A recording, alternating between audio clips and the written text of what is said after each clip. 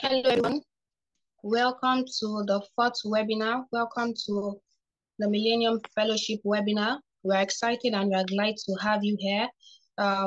We are really excited. This promises to be a very interactive, time and session where we get to learn from where our guest is also ready for us. I'm very sure he's ready to take us through his path and his journey in the social impact world and social entrepreneurship. So straight away, we'll be going into our session now. I would implore us to use the chat box, please. Would like to know you, would like to know your name, would like to know your university, would like to know your country, would like to know a little about you. So yeah, let's use the chat box. Let's just get going, please. Let's use the chat box. Let's know your name. You can start with your name, you can start with your country, you can start with your university, and let's begin the networking from there. It's an honor and a pleasure to have you Millennium Fellows for the class of 2023 here. And okay, I would like to give a brief introduction. I would like to introduce myself formally.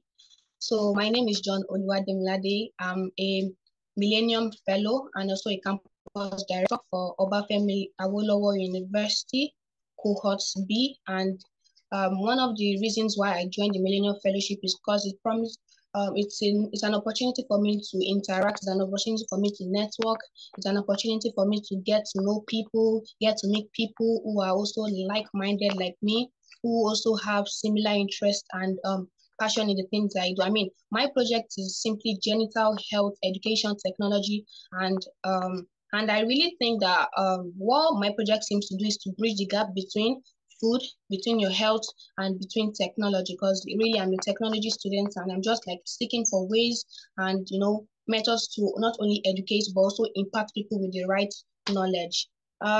Also, our guest speaker is here already.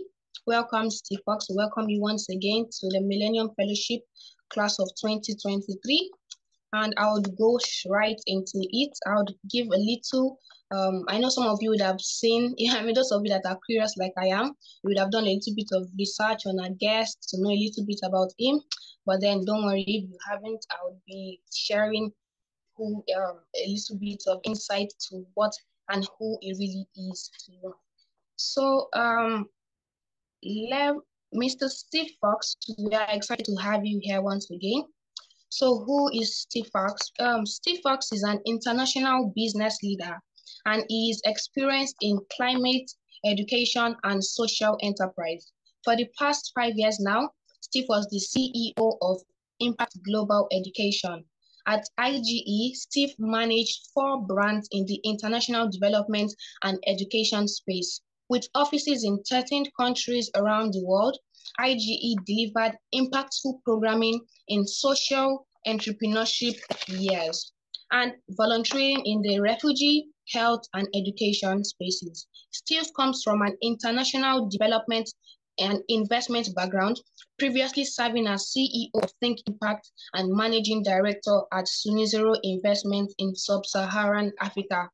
So now I'll be handing the baton over to Steve now. Steve, would like to hear from you. Would like to just give us an opening remark as we begin this session. Thank you, John. And thank you to the MCN and the United Nations Academic Impact. And congratulations, fellows. I'm really thrilled to be chatting with you this morning, afternoon, evening, wherever you are.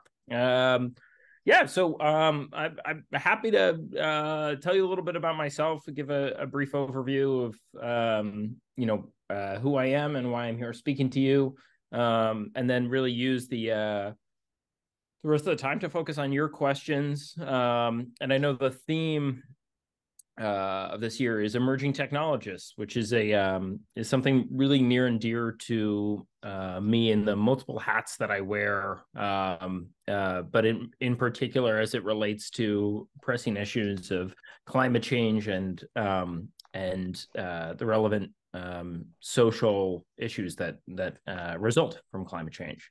But let me start. I'm speaking to you from Boston, Massachusetts, here in the United States, where I'm from originally. But my journey including with the MCN, has taken me to live in a couple of other countries. After my time in university, actually, I'll start by saying when I was an undergraduate at the University of Richmond, I was in the first class of interns for the Millennium Campus Network. A very long time ago now. I won't age myself nor the MCN. And my first job at the MCN was to, among other things, to help find speakers for conferences and relevant events, help find where I'm sitting for you now. Although in particular at the time I was focused on big celebrity style names because they attracted a lot of eyeballs, but also folks who are deeply committed to an approach to take on, at the time, the Millennium Development Goals, now the SDGs, with this commitment that I think many of you share today, to lead with empathy, humility, and inclusion as guiding values. So after my internship and then subsequently working to help the MCN in a little bit more detail, I for another year after that, after my time in university, I went on to I both started my journey in oceans and climate, oceans being a really central part of the work that I do now, and also led me to sub-Saharan Africa, where I started my work in social impact and social entrepreneurship.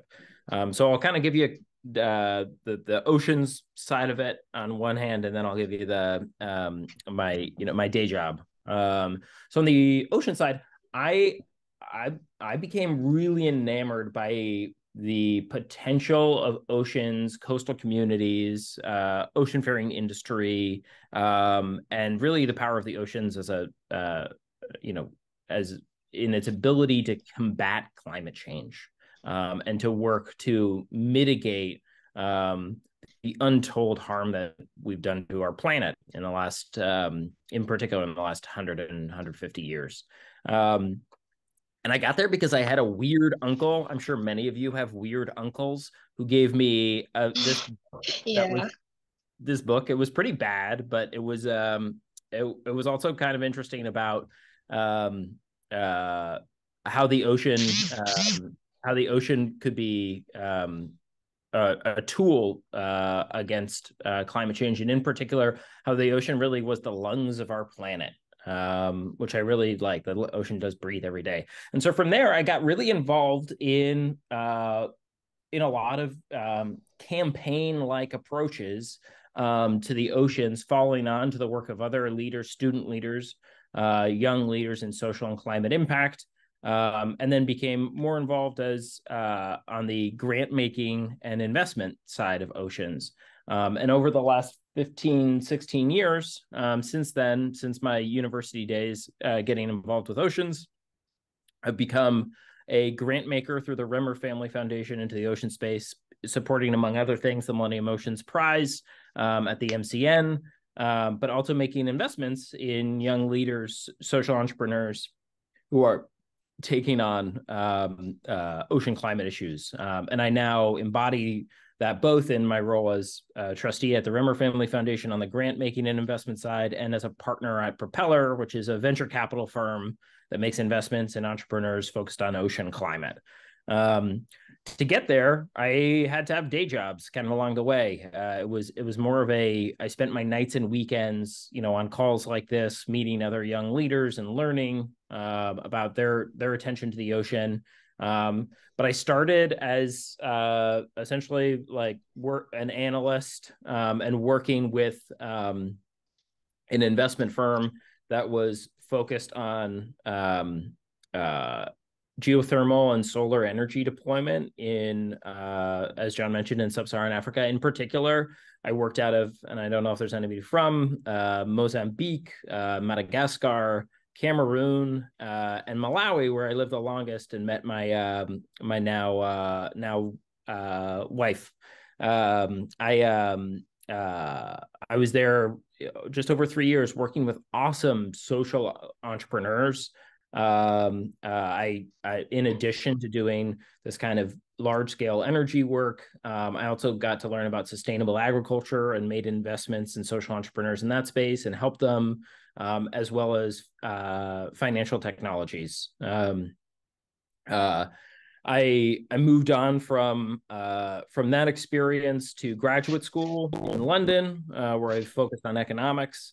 And coming out of graduate school, one of the investors who I'd met along my journey recruited me into, as John mentioned, this role that I had at Think Impact.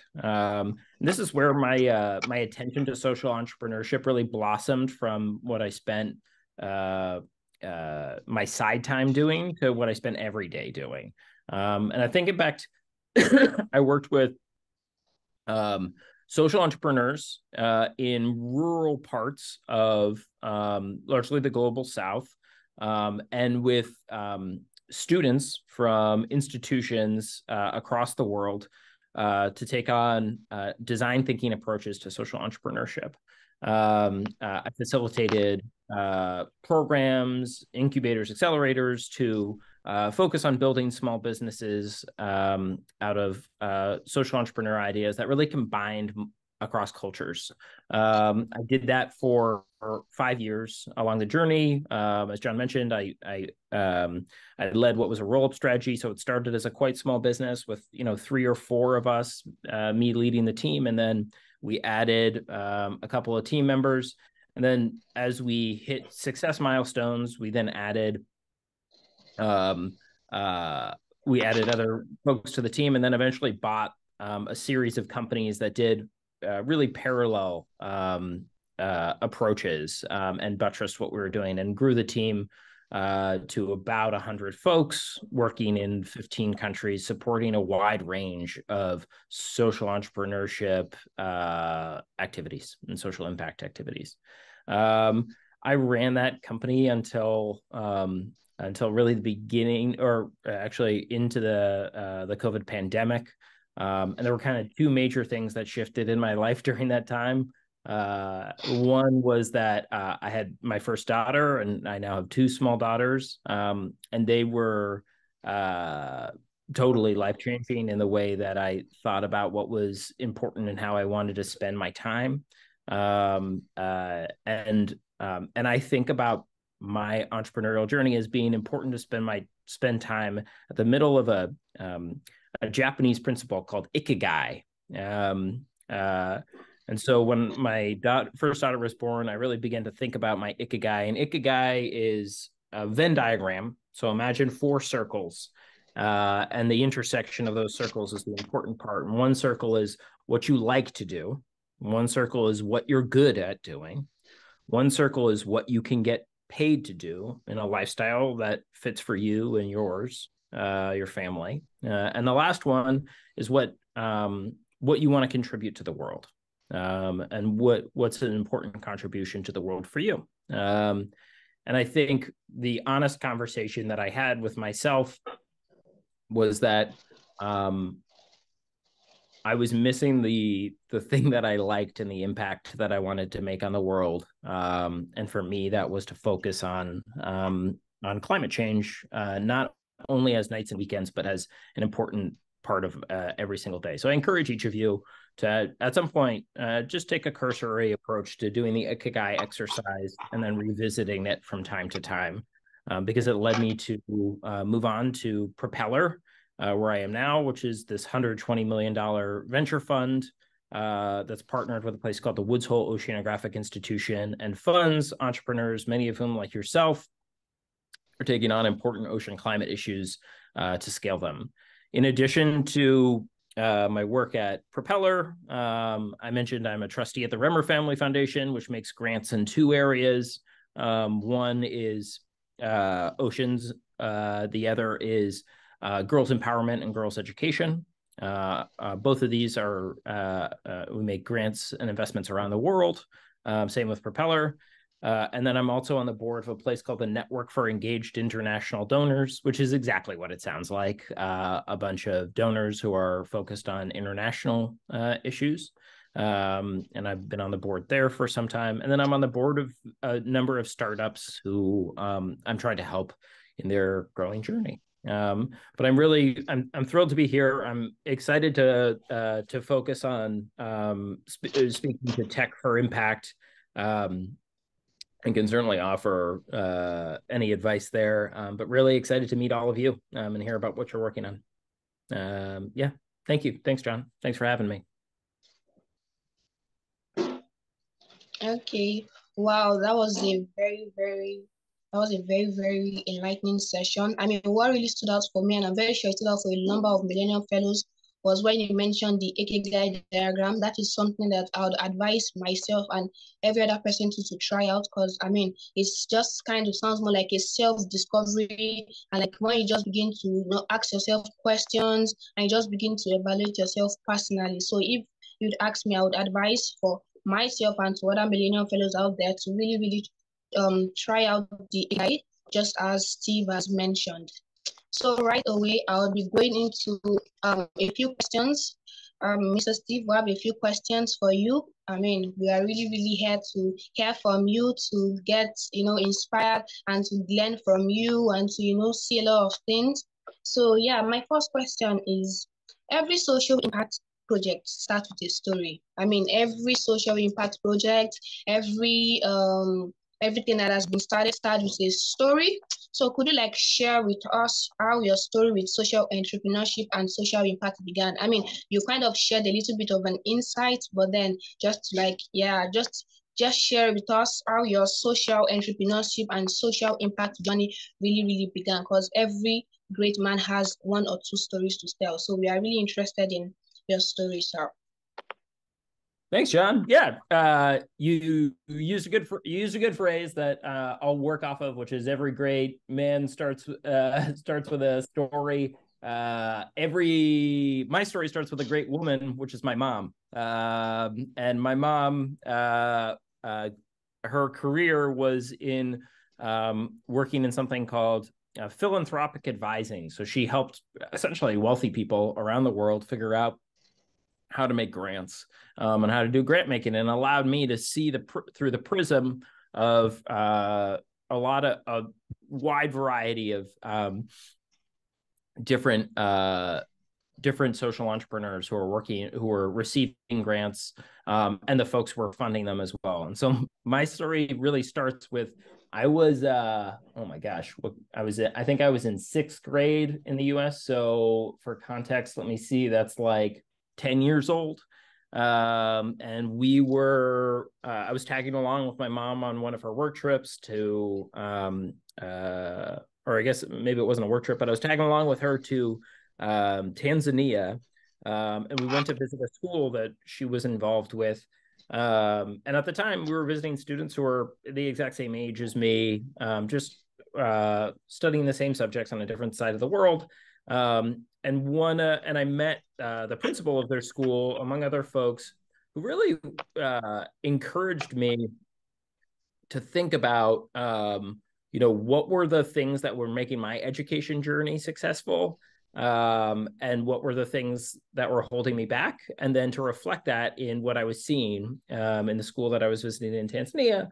And so at the time I had like a really simplistic approach to how I thought about it. And one of them was like, simple things that give you back time in your day, but are undervalued. And so I went back and raised money to help work on some infrastructure at the school and worked with the principal. But then it became really clear that that was really simplistic thinking, albeit coming from a very good place. And so the story from there was working with my mom to figure out what were the things that I could work on collaboratively with folks to understand what they as customers, or they as consumers, or they as collaborators would find most exciting or most intriguing, what was filling what I would call like one of their burning problems, what was helping them with one of the things, their hair on fire problems that they couldn't solve. And for me, that was really the first time I had engaged with something I now call customer discovery, which is normally called customer discovery. But it's an important thing for every social entrepreneur to figure out. And I really reflect back on my mom teaching me about it, which was to spend a lot of time being a very active listener. So from that, like, really simplistic experience where I kind of listened and then took my own interpretation, I think the thing that really blasted me off was my mom interpreting back to me that an important step for me to take was to not just have one conversation and think that I had the problem solved, but to speak to all the stakeholders involved in any particular operation and figure out the niche that I would take on. And a lot of the time that niche I've found since then could be attacked by the deployment of really breakthrough technologies.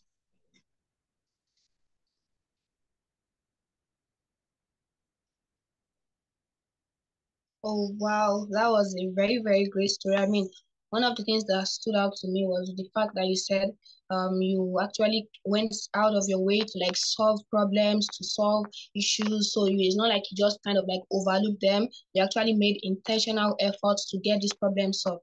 But then I'm curious though, I have a question for you, sir. Okay, so let's say you kind of like found out the problem and then you're trying to make solution, and probably the solution involves you raising money or just going into business. I mean, you mentioned the time where you worked with about 4 people just to start up a business. But then I'm wondering, is it every business that turned out the way you wanted it to turn out, or were there some businesses that just didn't go as planned? And if they were, how did you manage to like handle that situation? What was your mindset? Did it like deter your motive? Did it kind of bring you down, or you just, would like to know, I'd like to know that. I'd like to.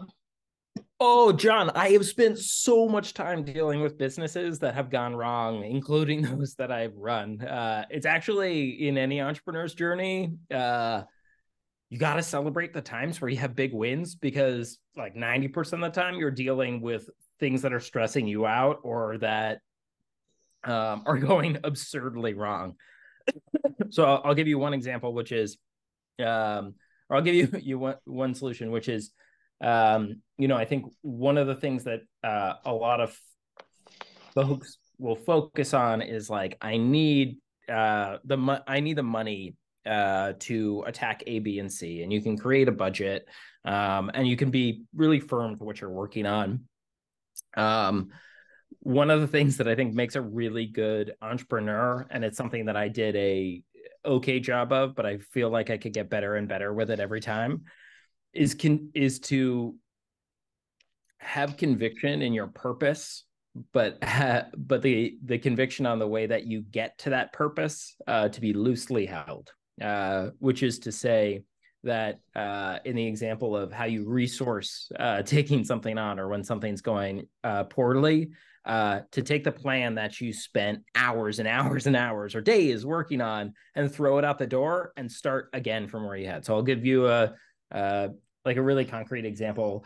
I was working with one fantastic entrepreneur who was based out of Gabon. I don't know if anybody here from Gabon, Libreville. I'm sorry for the challenges your country is going through right now.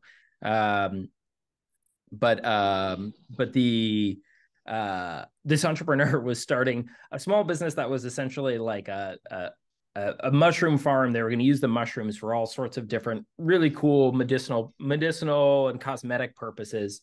And he pitched me on this idea like 15 different times. He came to me with 15 different business plans, and each time I kind of said to him, I don't know what to do with this business plan. Like, it's ambitious, you're thinking outside the box, and you clearly have conviction on what you want to do, but the way you're getting there is just like not an approach that's financeable, not an approach that is realistic to the timeline that you're talking about. And he was really in a tough place. Like he kept pushing through. I can only imagine the hardship that he had to go through to figure out where he was going to. But one of the things he could just come to was he kept the core piece of the business alive, the core piece of his entrepreneurship journey alive, by continuing to always grow more mushrooms and create new products every single day and experimenting with new things. And eventually he got to a place where he stumbled across a product that was really neat and essentially became the basis for a mushroom-based tea that had, nutritional benefits to it. And it was definitely not where he started. And definitely he had a lot of hard time with a lack of money in between. But when he stumbled across this thing, he talked to enough folks. It was an appealing enough product. The folks who worked for him and the other farmers he sourced from understood it and were behind the mission, and it worked out for him. But start with it. Have conviction in what you want to achieve, but loosely hold those convictions in how you're going to get there. Okay. Well, that was a very nice one. I hope our Millennium Fellows out there, I hope you're all taking notes and jotting. I mean, another thing that stood out for me is when you have a business plan, even if it doesn't work out the first time, you go again for it, and over and again. Another thing that stood out for me was when he said the man from Carbon didn't lose his core. So you must stay true to the core. You must stay true to what exactly the purpose of the business really is. So in terms of modifying your business ideas, in terms of refining it, you should ensure you don't lose what the core value and the core services you'd like to render. So right away, we'll be going into our question and answer session. We'll be opening the floor for our Millennium Fellows. Those of you who have questions, you can just drop them in the chat box, or you could just raise your hands, and I'll be calling a few fellows to just share their questions and to just let us get to interact more on this space. So yes, let me start by, okay, let's see, okay. I'll be calling on Vincent Oma. I hope I got the pronunciation right. If I didn't, I'm really sorry. I really apologize for that. Vincent Oma, you have the floor. Please proceed to ask your question. Okay. Thank you for this opportunity, and thank you so much, Mr. Stephen Fox, for the knowledge and the impact. It has really improved our thinking capacity. So my question is about, you see, as an entrepreneur, like, I think there's this notion like you have to have a team with like people who should work with, people who are there to like support you. And some of us, like for example, me, I find it difficult working with the guys, especially in youths, my fellow peers. So it's like a lot of challenges. Like people see like sometimes they seem to be active, other time they are dormant. If you engage them in some activities, a few will turn out, sometimes they don't turn out. So how do you handle this teamwork, like you handle your fellow peers to contribute to your plan? Yeah, that's a great question. Nice to meet you, Vincent. Thanks for asking the question. Yeah, I mean, there's a bunch of different styles of leadership for best engaging your peers and thinking about it. What's always worked for me the best is servant leadership, which is thinking about aligning folks around a common mission and then being the supporting infrastructure for them as a leader, instead of leading by a mandate or leading by with your vision out in front and you out in front of your vision. But it depends on the style. I think one of the lessons that we really talk about at Propeller a lot is a really good entrepreneur has kind of there are two pieces that I would focus on for a really good entrepreneur. A really good entrepreneur does an excellent job of thinking about recruitment and thinking about professional development all the time of the folks that they're working with. And what I mean by that is not only how can I attract folks and draw a pathway for them where they can see their growth in the business and the organization. They can see their pathway in addition to how the organization itself will grow. I think it's important to realize that any organization is made up of the paths of a lot of individuals and not just the path of the organization. And then thinking about and checking in regularly with those folks to make sure that they can continue to see the clarity in that path, or if they feel that their path is changing or something else is more important, that you would recheck back with them. The other one that I would use is a lesson that I won't take credit for. It comes from an entrepreneur who is controversial, but very successful. And he speaks about a good organization runs when you align vectors. Any organization is a collection of people, and each person is a vector. There are small vectors, there are thick vectors, there are long vectors, and vector could be productivity. Vector could be, how well liked, what a good team builder that person is. Vector could be anything. The job of a leader is not to increase the length of a vector or the width of a vector. It's the first job of a leader is to align vectors and make sure they're all headed in the same direction. And so often I'll see an organization, and it's so clear because I've seen so many enterprises now where there'll be people will be doing things and they're not complementary to each other. They're all not moving in the same direction. And I think the best leaders are able to pick out and say, hey, you have all these vectors and you might be kind of moving in the same direction, but how do we move together? And to do it in a way, again, that is respectful of that person and helps with their personal journey and their personal growth. Nobody should ever expect that one person is going to work with you forever. You should be respectful of how does this fit in their journey. Thank you. Right on, Vincent. Great question. All right. Thank you for that wonderful question. I'll also be reading someone's question from the chat box. A fellow asked, how do I start an NGO with no funds or grants? So that's a question for you. That's a good question. Write it down and tell the world about it. You guys are all on a Zoom call right now. All right, you can set up all the infrastructure, you can register with your state, you can do whatever it is. I think the more important thing is just to start doing the work. I think it's really important not to misrepresent yourself, not to call yourself an NGO when you're not registered and whatnot, but you can call yourself an organization. You can say we're an organized group of people doing X without registering. I don't want to jump ahead. Some of the country, from my experience, some of the countries you may be working in might have against that. Not exactly sure, but generally speaking, just start doing the work. The reality is, a lot of the other stuff, the setting up of the NGO, the funding of the NGO, is window dressing to the core elements of doing the good work that you're working on. I usually subscribe to the principle that it's better to ask for forgiveness than permission.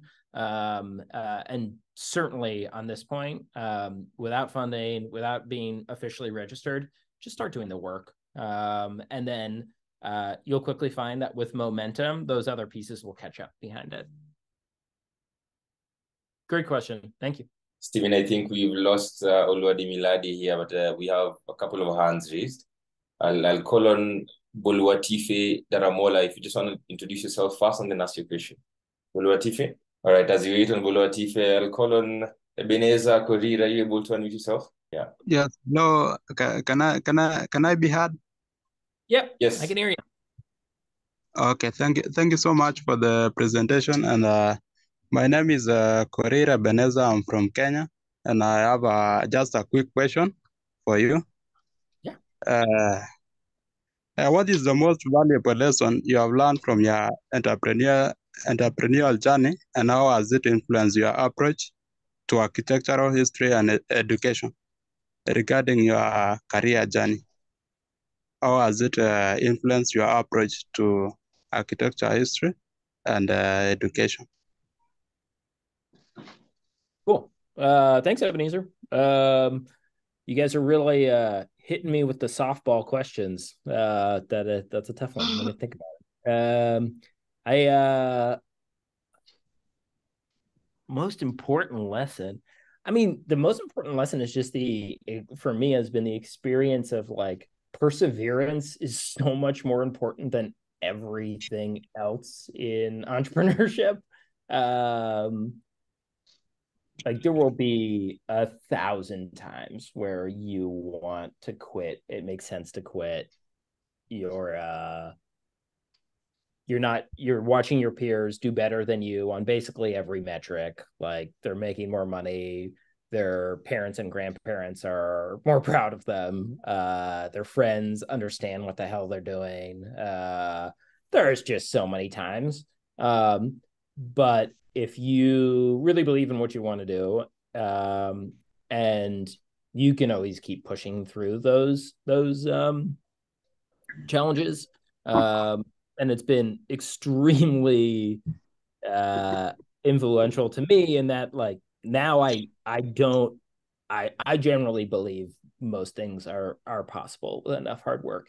What it means now for me and my role of being a venture capitalist and a grant maker is I really love folks with audacious visions. And then I love learning about the individual and making sure that their personal path to date, it can be professional but also personal and professional path is reflective of those folks that have shown the ability to persevere.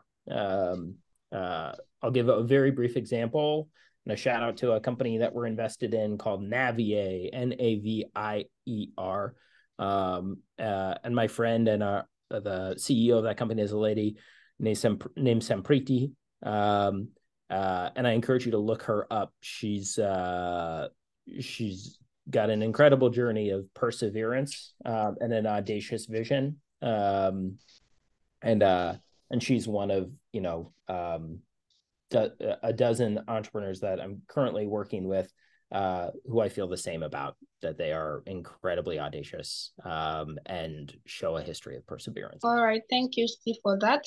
We'll also be entertaining another question from Boluwatife Daramola. I can see you have your hands raised. Can you please unmute yourself and just let us have your question? Boluwatife Daramola, are you there, please? Okay. Let's have another question from Salvia Saira. Please, let's have your question. Salvia Saira, I can see that your hands is raised. Okay. Yeah, thank you for giving me the platform to ask the question. So my question was, when did your business start? Like how it's different from now? Like what did it look at the very beginning and how does it look now? Like what is the transition of the business?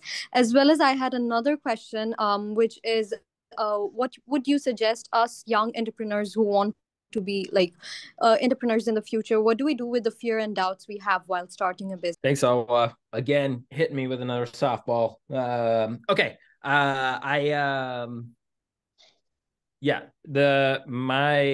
Where it started. It started with in this most recent thing in Propeller, what I'm working on right now. It started with 5 people in a room for months trying to figure out what the path was going to be, working through the plans, talking to all the stakeholders would be involved and asking them what it would look like with nothing, just ideas and a space where we could meet and talk.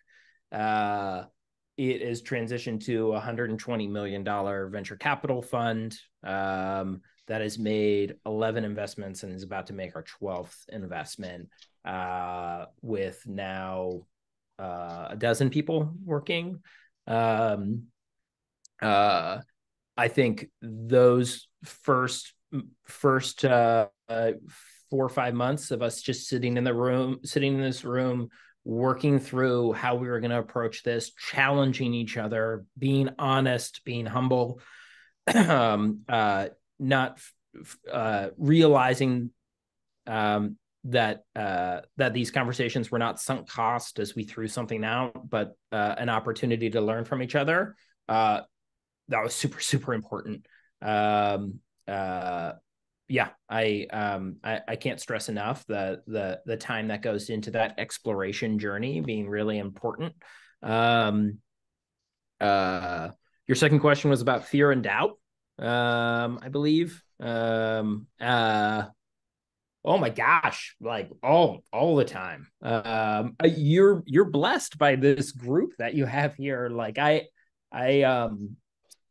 would harness a group of peers like this, of the other fellows, to speak openly and vulnerably about your fear and doubt with each other, knowing that you have other people who are going through the same thing. One tool that I use and I recommend to other people is when I'm taking on something that's intimidating to me, I recruit an accountability partner. A lot of people are like, I need a lot of the, if you want a really common thing I see is some, like a young person, like many of you, will come to me and will be like, hey, can you mentor me on what I'm doing? Meh, I feel okay about that. I think it's important to learn from the wisdom of the other folks who've been along a journey. I wouldn't discount it, but one thing that I never see young folks doing, and I really encourage, is to find accountability partners, to find your peers who are along the same journey, where you can share your fears and your doubts, your ambitions in a way that feels safe to you, and they can and you have to return it. You share it right back with them. And then your biggest responsibility, besides listening to each other, is to hold each other accountable, to check in with each other and challenge each other to overcome those fears and doubts, or to move towards the mission that you shared with your accountability partner.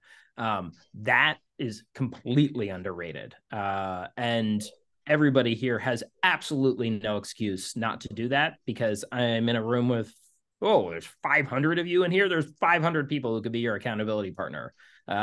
So no excuses. Find somebody like that. All right, thanks, Steve, for that. I'll also ask you a question that we have for you. How do you keep yourself motivated in your social impact journey? Because at times, due to complexities of the wider social, political, and economic structures that are not always supportive or accessible, so how do you keep yourself motivated in your social impact journey along the years? So how do you keep going? What motivates you? Yeah, absolutely. I'm motivated by two things, primarily. One is, I mentioned I have two young daughters, and it is unbelievable motivation to work on climate change and the social effects that will come out of that by my two young daughters, so that they don't grow up in a desert. The second thing that motivates me is I work in ocean climate change, right?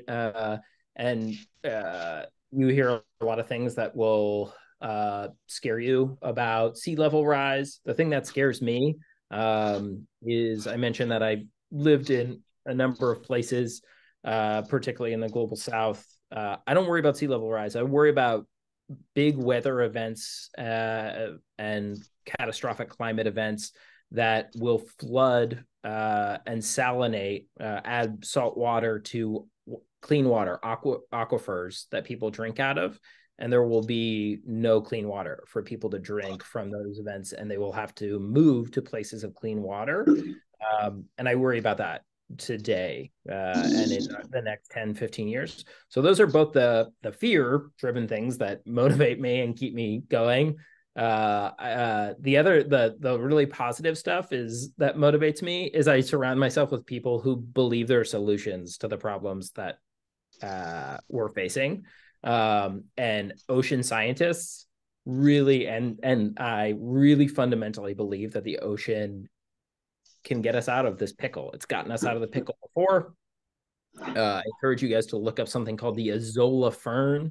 And the last time we had a real climate catastrophe like this, which was when volcanoes were basically spouting out all over the place, and the Azolla fern and other things have helped us get out of it. And they are ocean-based technologies. So I really believe in human ingenuity to replicate some of those incredible opportunities and to produce technologies that will help get us out of this pickle. All right, thank you so much. We'll be entertaining a question from someone in the chat room. So our question is, she's interested in applying for the Ocean Prize Award. So can you just give her a rundown on how to apply it and the necessary things she has to know about it? So that's the question, basically, how to apply for the Ocean Prize Award. Sorry, Stephen, you're muted. Yeah. Can you hear me now? Can you hear Yes. me? Yeah? Okay, cool. How to apply for the Oceans Prize. Everybody who's working on any ocean issue, coastal issue, water issue, please check out the Millennium Oceans Prize. It's incredible. Our friends here at the Millennium Campus Network do an unbelievable job of supporting it. I'm pretty sure you can just apply online. There's a Millennium Campus website, Millennium Campus Network website. I would encourage you. I'm really excited to hear that there are other folks applying. I would also encourage you to follow the campaigns of the winners, both previous winners and then this year's winner, which I believe is to be announced very soon, as well as any runner-ups. I would engage yourselves in those campaigns because you can learn a lot from them and how they applied, how they won, what they're working on. And by supporting their campaigns, you only give yourself a better shot at becoming a winner yourself. But in the interim, it's an incredibly important, the current campaigns that are running are incredibly important, deeply thought through and run by exciting leaders from your fellow community. Thank you, Stephen. And perhaps just to add on to that response, so as Stephen mentioned, the Millennium Oceans Prize winners will be announced really, really soon. That's for the 9th prize. And then within the next couple of weeks or months, we should be opening applications for the 10th Oceans Prize. I just put the link in the chat box. You can check it out, and it will also be shared with you via the newsletter once applications are open. Back to you, John. Thanks, James. All right. Thank you for that. We'll be entertaining a final question from someone whose hand is still raised. Solomon Obiara, can you please have your question?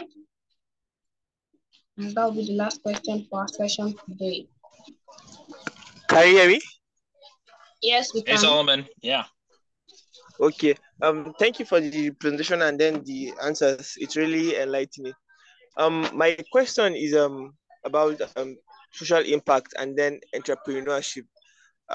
How do you focus on both?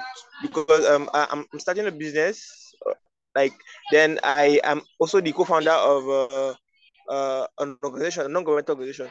So I want to know how to balance both your work at the organization and also your work as an entrepreneur so that it will not conflict with both. How would you advise me to do that? Thank you. Yeah. I would advise you, it's a good question. I would advise you to not focus on being good at both, but be great at one to start and then build up the strength to be great at another. I think it can be, I think you can, I often think about spreading yourself across multiple things as being one thing where you're leading at and one thing where you're supporting, or what I like to be called being a wing to somebody else on. And so as you're approaching it, I would think about realistically about the time that you can commit to each of these different endeavors, what it will take, the time it will take, and how your background is a fit for leading in the one, and for being supportive or leading in the second, especially at the stage that you all are at. I think spreading yourself across a lot of things can be really important in giving you exposure. But if you really want to build something, to dedicate yourself to it, but also support your other interests, but be more on the supportive side. Although you are all far more exceptional than I ever was by virtue of your fellowship here. So perhaps many of you are capable of leading multiple endeavors at once. So I won't jump out in front of that. All right, thank you so much, Steve. We had a very, very amazing time with you. I'm very sure a lot of fellows learned a lot of, my Jota is full of various, I get a lot of things. I learned a lot of things from the social enterprise world to climate to social impact, and just kind of like boosted and just granted me more clarity. Thank you for your time. Thank you for taking out time to just speak to us, fellows of class 2023. We really appreciate, and would like to have your closing remark. Would like to have your closing remark. Would like you to just give us a closing remark. Just talk to us and just give us a charge as we bring this webinar to an end. Yeah, and thank you, John. You've done a great job asking questions and facilitating. Congratulations on your leadership there. You're an incredible group of young folks, clearly dedicated to some of the most important issues that face us today. My advice is not, it should be one in a chorus of advice that you should be receiving from incredible folks, and managing as best you want towards the goals that you're taking on. I would encourage each of you to try some of the tools I suggested today. Try the Ikigai. Try thinking about how you really fit into the middle of that Venn diagram and what's going to drive you. Try using each other as accountability partners. Don't feel alone or isolated, because there's 500 of you. And I think if I asked you to raise your hands right now for who would be an accountability partner to anyone else on this call, my guess is we would get 95% of the people to raise their hands here, by virtue of what you're leading with. So I think you can rely on each other to help you, and you should. And yeah, I'm here to support as best I can. I'll leave my the best place to reach me is usually through my LinkedIn. So I'll put my LinkedIn in the chat here, just because I have way too many email accounts and don't check them enough. But I will. I can usually respond and get back in a week or so. And yeah, I would encourage you to lean on the incredible folks here at the Millennium Campus Network. They're extremely well set up to help you. And again, congratulations to all of you fellows. It's a tremendous honor, and I've got high hopes for each and every one of you. And I'll put my LinkedIn in the chat. Yeah. All right, thank you, Steve, for an amazing session. And that's it. You have it, fellows. Let's check our chat box, as Stephen Fox will be dropping his LinkedIn. So if you have further questions, if you have anything you want to ask him, if you still have more questions you want to ask, if you still have, a lot of mentoring and all that you need, his LinkedIn is in the account, is in the chat box below. So let's do well to utilize this great opportunity that has been provided us by the Millennium Fellowship 2023. And on behalf of the Millennium Fellowship, we say thank you once again, Stephen Fox, for your time. We recognize that, there's a lot of things you are doing, there's a lot of businesses you are handling, there are a lot of things, but really, really thank you for making out time for us. And we are really, really excited going forward that would also have more opportunity and chances to interact with you and to get to know you better. All right, thank you so much, everyone, for joining today's session. Thank you so much for your cooperation, and thank you to the Millennium Campus Fellowship